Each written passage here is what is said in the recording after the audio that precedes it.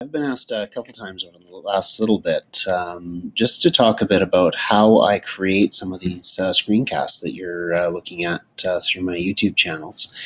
One of probably the easiest ones that I've been using is this little guy right here, which is called Screencastify.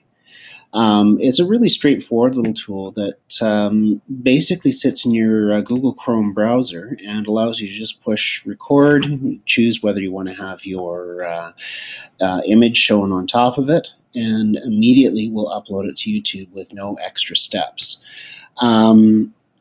So if you're new to Google Chrome, or if you haven't used this feature yet, Google Chrome is actually a little mini operating system in itself. And so just like your tablet or phone, Google Chrome comes with apps that you can install onto it. To find your apps, all you need to do is, as I've done here, create a new tab. You can just push this little guy right here to create new tabs, and that'll create brand new spaces to work. And if you click over here where it says apps, it will take you to your apps page. And you can see I've got a number of apps that I've installed on my my computer. I'm sure you would have some of your own. But if you look down in the bottom corner, it says Web Store. So if I click on Web Store, it'll take me to the store where I can download new apps for my Google.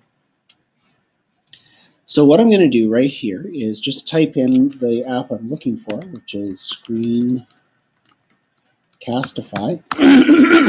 Excuse me. You'll see that I already have it installed. You can see added is listed here as is shown by it recording as I'm speaking here. But for you, if this is the first time you've come to it, this will actually say add or install, which you can just tap, and immediately that icon will appear right here on your desktop. Once it's there, all you have to do is, and I don't know if this is going to work while it's recording. No, you can just see the record window popping up.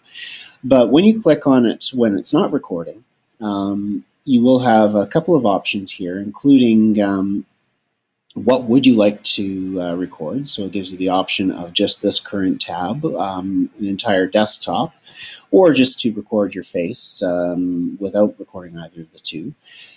All you have to do is choose that, and then you'll see down in here for your recording. If you click down here, it'll say Start Recording, and that's it. Immediately, it's recording everything that's going on to your desktop. Anything that you're doing, everything you're saying, until you push this button here that says stop recording, which I'll do in a moment here.